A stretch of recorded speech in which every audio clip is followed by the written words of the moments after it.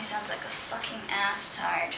The only thing more repulsive than an erect penis is a flaccid one, and really, must we have another lord in love with the oblivious straight boy fixation? I mean, aren't you as bored having them as I am hearing about them?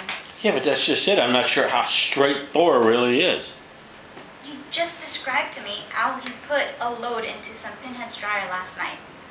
Oh yeah, well, but doing it with women doesn't necessarily make him straight. Case in point. Okay, the fact that you sometimes randomly stick it in a girl should not lead you to any other conclusion beyond the obvious one. One of us has to start monitoring your drinking. Yeah, well, there's just some things Thor does that makes me wonder. Here we go. Well, I mean, he's like your typical straight guy, right? When it comes to sloppiness and manners, he scratches his balls in public, eats half a piece of pizza on somebody's dining room table. However, he does do stuff like he wears deodorant every single day, no matter what. And every morning he spends at least 15 minutes getting his hair to be, just the right level of messiness. And he exfoliates every night, religiously, with one of those vibrating things. And he's a little too into his own body, beyond the normal guy who works out admiring himself kind of guy. Are we done here? No, I saved the weirdest thing for last. Of course.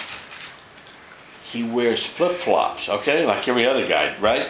Very hetero, very dude choice, except for the fact that he has a whole collection of them, which he keeps in a colored, coordinated row in his closet. Wow.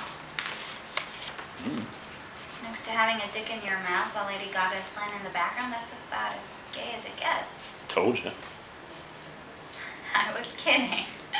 Smith, this was all fun and cute when we were 15 and you were stalking the water polo team, but I mean, we're legal adults now, in college. Anyway, I gotta go, I have class. Yeah, me too. Where are you headed? Imagination theory. I'm beginning to wonder if being an art major in the College of Creative Studies might be a little too hippy-dippy, for me. You think? Hey, dudes. Hey, dudes. Mitch Messina, a.k.o. the Messiah. Our pothead R.A. who's baked Alaska literally 24/7. Hey, what's going on? Hey, Messiah. Hi. We were just on our way to class. Cool. Hey, I had a freaky dream last night. It's very disturbing.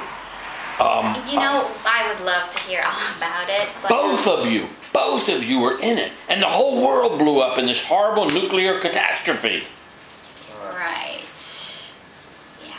Thanks for that, Messiah. But I'm gonna go. See you later, man.